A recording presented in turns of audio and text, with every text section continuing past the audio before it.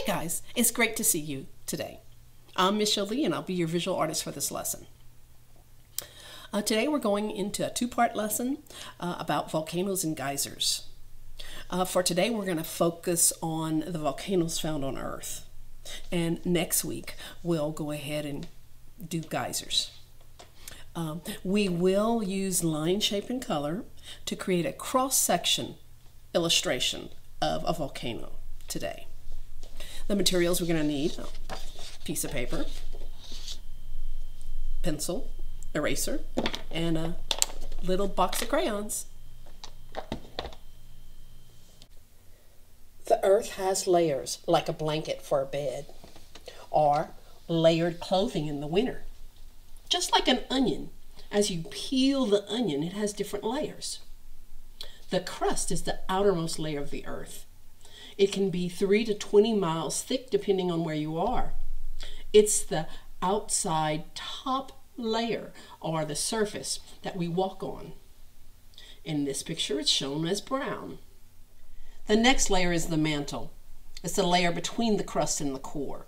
The mantle is the layer beneath the Earth's crust. It can be 1,800 miles thick, and it contains most of the Earth's rock. It's about the distance between New York to Colorado. It's close to the crust. It's a cooler, harder mantle, deeper to the core. It's hotter, soft and gooey. It can move around a bit, but most of the places it's a solid. And that one's usually shown as red. The third one, the core, or the outer core, is the center of the Earth, is too hot for humans, and it's melted or molten metal. Heat has changed it from a solid to a liquid. We can see red hot molten metal surrounding a solid metal ball, and this area here is orange. You see that number, the fourth one, the inner core, that's that solid metal ball, and it's 4,000 from the crust to the core in distance. It can be like from New York to California. Surface to the middle of the inner core, it's like another 1,000 miles further than the width of the United States. Solid metal ball, and that's going to be in yellow. Geologists study not only rocks, but the forces that work inside the Earth and on the surface. They are scientists that study and learn about the Earth, so that's including the rocks and what's inside the Earth. History tells us the Earth is billions of years old, about 4.5 billion.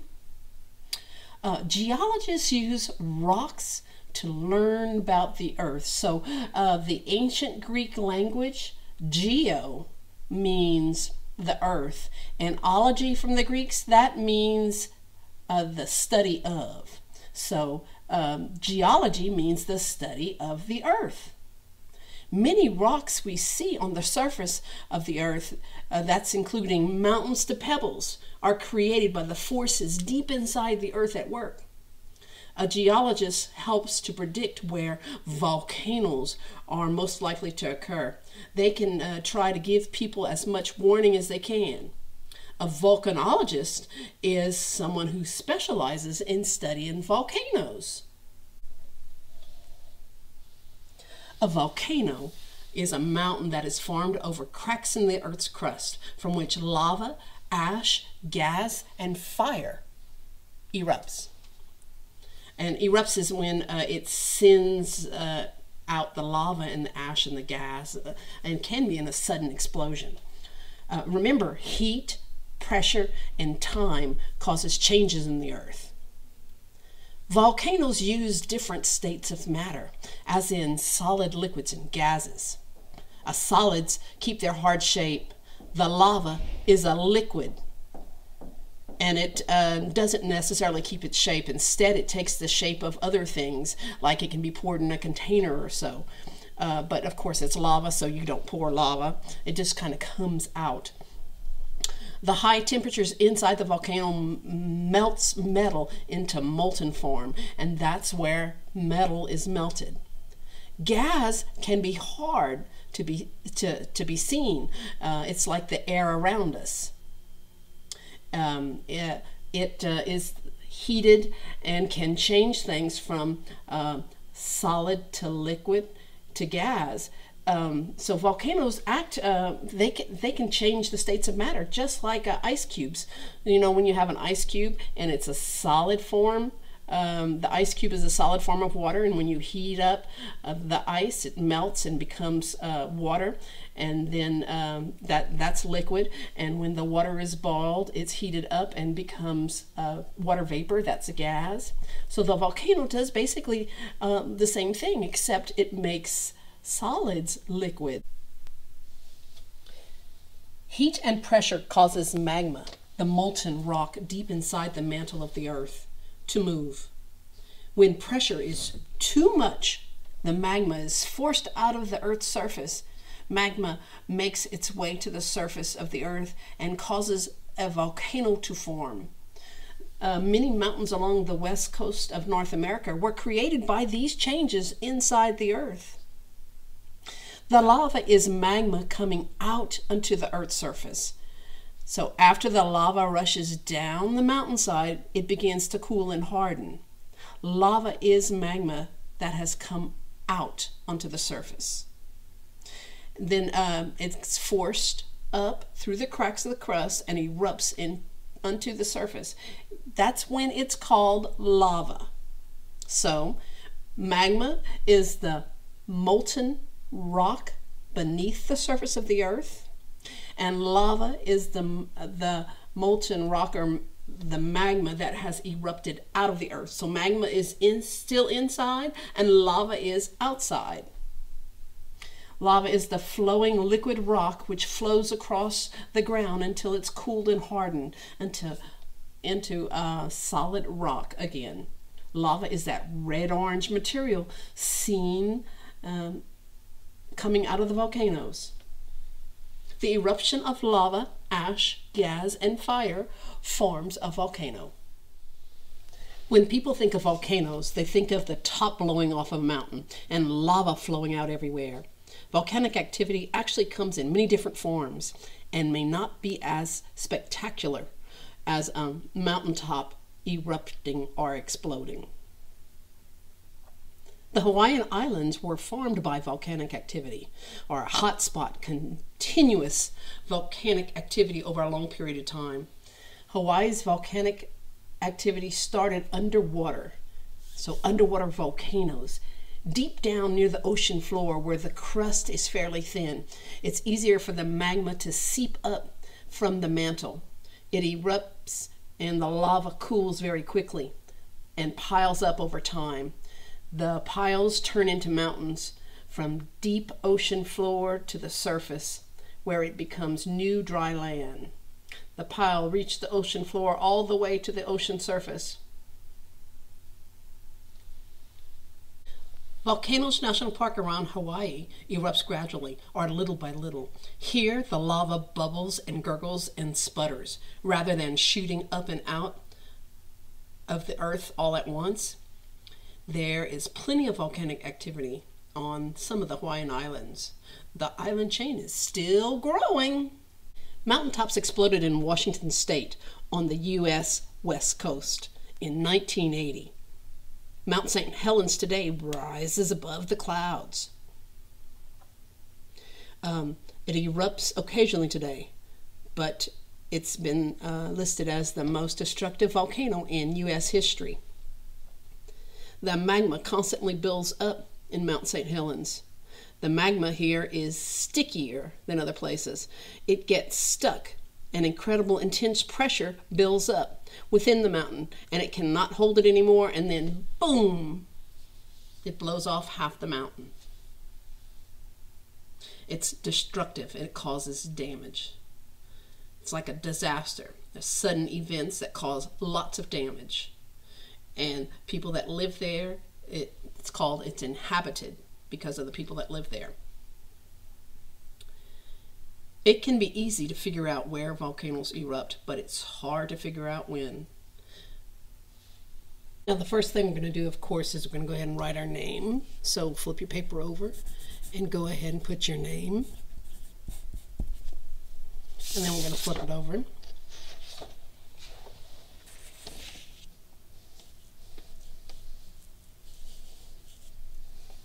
Now I'm going to go ahead and do mine in marker. So we're going to go ahead and put it this way. We're going to have another one that's going to be for part 2, so we're going to go ahead and do it that way. First thing we're going to do is let's go ahead and lightly put a line all the way across. See, this is about the middle of my page, and I'm going to come down a little bit below. See my page? And I'm going to go ahead and come down a little below here, somewhere around here. That's going to be my line for the bottom. And first thing I'm going to do is I'm going to go ahead and, well, this is my little area here. It's my little light line across. We're going to go ahead and think of like a little mountain.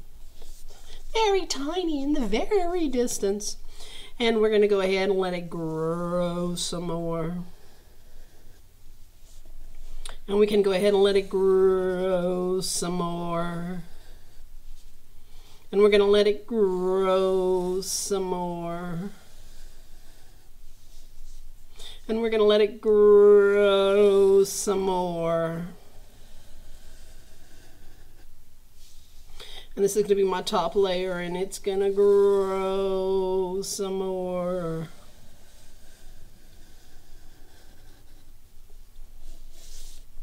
All right, so right here is going to be where my magma will be down here. Let's see, I'm going to go ahead. This is going to be my magma chamber.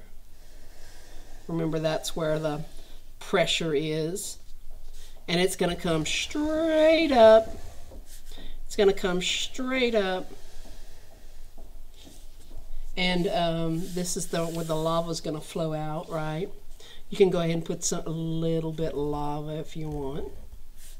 I might put some on this side too. I'm going to go ahead and put a little section right here where that's where the steam is going to come from, and a little escaping. And you know what? I'm going to say I have some lava escaping here, and then let me go ahead. I'm going to go ahead and build me a little steam around this distance area. That's going to be the steam. What kind of shape does that look like? Can you kind of figure out? It almost could be a triangle in this, huh? Almost a triangle. So that's what I'm thinking of, huh? But you know what? Just pretend we could have a triangle up here too, because that's where the smoke and that's where the ash, should I say, the ash cloud will be up here. So here's going to be my ash cloud's going to be coming up this way. It's going to be coming up this way. Maybe I have some of it that comes out this way. I could have some coming underneath it too. Maybe I have some of it coming up some more this way. Okay, I'm going to just put some little wavy lines, maybe some little, that's my clouds in there, and then these are going to be darker clouds, right? I can go ahead and bring it out more if I'd like. Remember, they have ash and such, so my ash, I'm going to go ahead and put some little dots. It's my little spots of ash. You ever played after you had a campfire, played with the ashes underneath? So that could be my little ashes flying in the sky. I'm going to go ahead and put a couple of volcanic bombs. It's like some great big old rocks that went ahead and broke off, flew out. You know, it can actually be coming from this little space in here. They could have some coming in here. My little volcanic bombs. What shapes you could use? Oh, all kinds. Something that is organic shape. Remember, made by nature. Made by nature. Here's my ash cloud. I'm going to put a few more spaces in it. And I can put some more in a minute.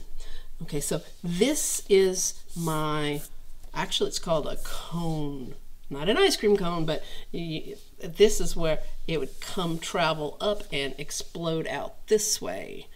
All right, so this is my cone. And that's where my steam is escaping from my side vent. And this, of course, is the crater right in here.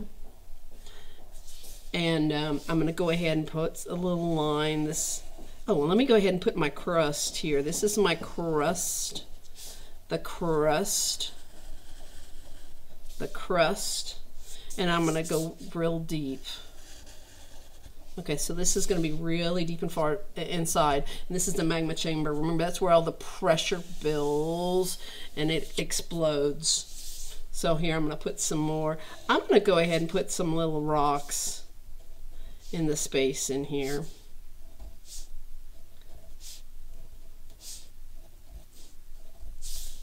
Oh, let me put one on this side too as well.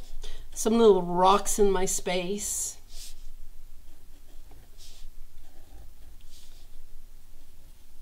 If you have some extra space, if you want to, we could put some grass on the very top. Remember, that is the crust. This is where we walk around, okay? It's going to be really thin layer that's there. Okay, let's see. I could put another one right here.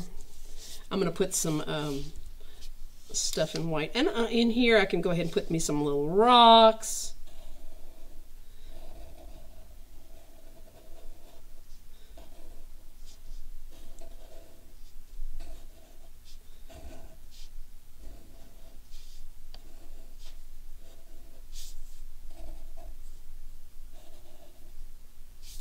And on this side too, I'll put me some little rocks.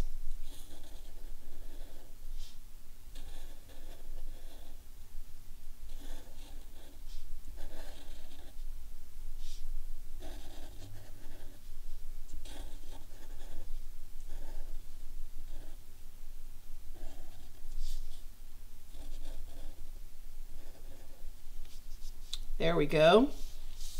You can see all everything that's going on here. All right, I am going to go ahead and close up my marker. And I'm going to start with getting my crayons out. Give you a second for that. Here we have our volcano. And I'm going to start off with my brown. This is going to be my ground. Remember, it depends on how hard pressure you use. You don't really have to use much. And I'm going to color over this. You have your pencil. So if you need to erase any of the lines in between, it's okay. I'm going to just go ahead. I used my marker, so I can't erase it. But if you use your pencil, it won't show. Yes, you can go ahead and think about that. I'm going to go ahead and add some lines inside this. This is going to be where the lava is going and it flows out.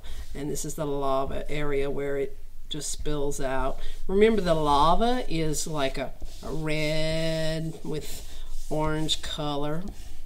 So you can go ahead, it can have little veins in it. I'm going to be coloring it with red anyway, so it won't matter. And here's my red. I'm going to go ahead and start coloring it up. If you don't get to finish yours, you can always just keep adding to it whenever you have a break. See, I'm going to go ahead and try adding the red in here and coloring all of this area. This is where it's oozing out. It oozes out here, and it drips and slides down the volcano as well.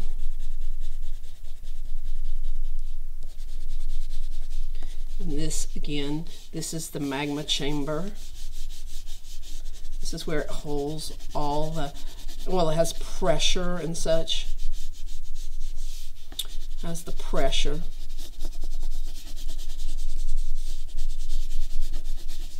I can go ahead and add more to it as well. I'm going to come down here towards the bottom. I like to just go ahead and just put some little wavy lines of almost like I'm redrawing it, but not the same picture. That way when I color it, it's going to look, I can see some of the little veins in the yellow. I can use peach in there in the veins.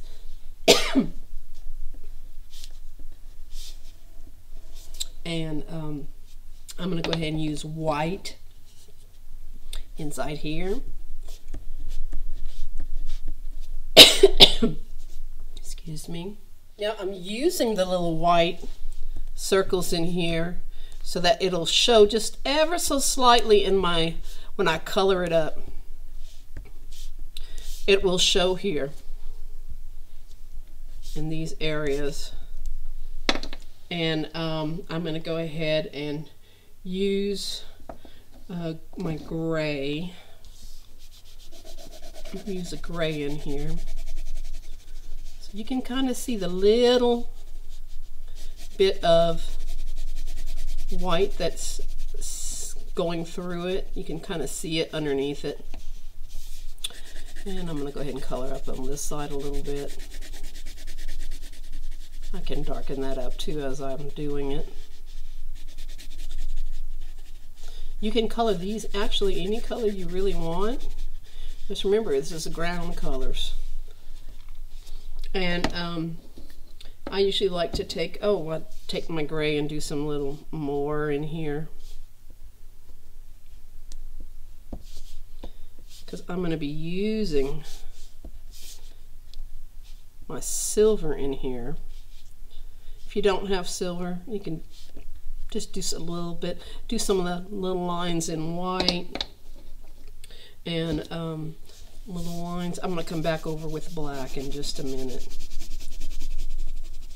so that it looks darker. You see how the yellow shows up in there? In the cracks? You can use the yellow, the peach, any of the light colors will work. Experiment with it. Have fun. Sorry, you can see it. You can see it right here. So you see how I have the little, see how the little edges are showing? The little what I drew in here with the yellow, and then I came back with the gray and traced inside. Now in here I have little white circles in here. I do have a few in there. They'll show up a little more later. I'm going to come back with this and add just a little bit of black on top. Not that much. So it looks like a different color. The gray and the silver kind of come out the same look. Now I could use peach in there and make it look a little different. Over here I'm going to go ahead and take a few lines and swipes across. See how I have I'm just doing a few lines and swipes across. I'm going to go ahead and get my peachy color. Do the same thing. And if the peach crosses over into your magma chamber, it's okay because it's not going to show. You already have similar coloring in there already. I might do a few just ever so slightly with the black.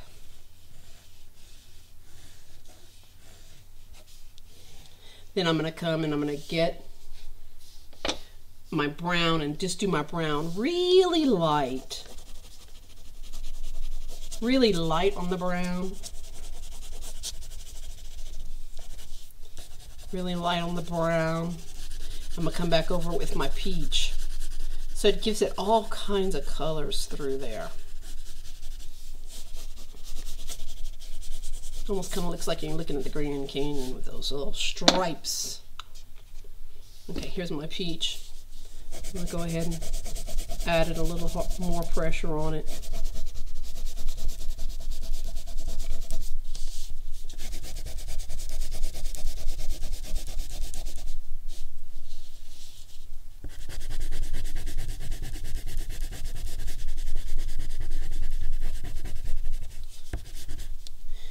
Now for these here, like every time it had the volcano erupted, it just grew and grew and grew. I am going to be using my peach and my brown. I'm going to color most of it brown, really light.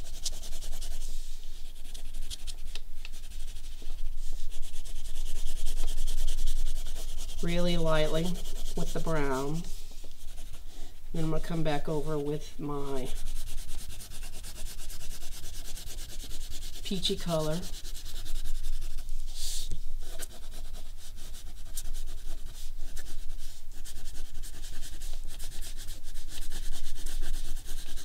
I will darken up some of these with the brown, but I want it to look like different colors. So I'm going to, let's see, this one here, I'm going to go darker.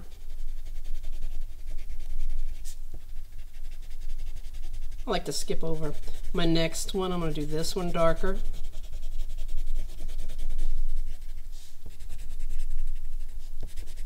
If you want to use different colors in here, as long as it's kind of ground. Oops, oh, I should have skipped this one. I sure should have skipped this one. Look, I'm going to take my peach color. I'm going to put my peach in that. I just wasn't thinking while I was coloring. Okay, that's going to be my peachy. This is going to be my peach inside. And I guess this one would be my peachy color inside here. I like to alternate. Means change in between. Do one and do the other. Do one and do the other. See, I should have. Sometimes if you scratch it off, it might, some of the color, extra color will come off. Some of it did. See, some of the color comes off. And I can put more peach on top. And on the others, I'm going to go ahead. This will be a peachy. This one will be the peach. If you want to mix it with yellow and brown, orange and brown.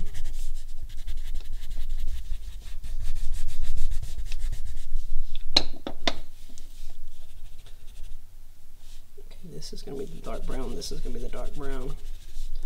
And my top, I'm going to be using grays.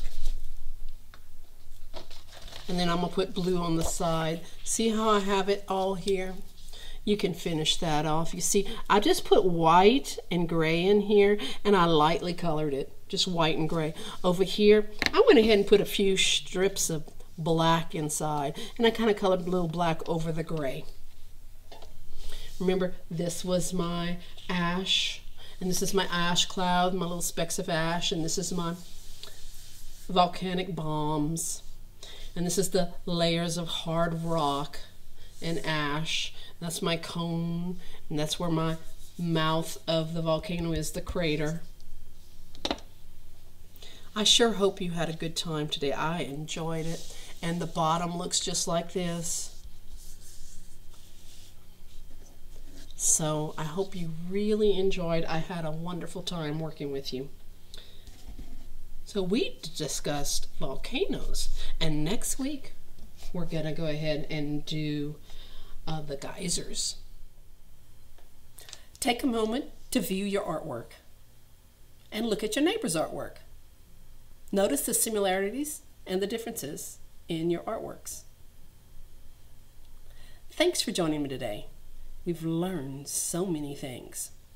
Oh, we talked about volcanoes found on Earth. And we created an artwork using lines, shapes, and colors to illustrate a cross-section of a volcano. Next week, we'll go ahead and do geysers.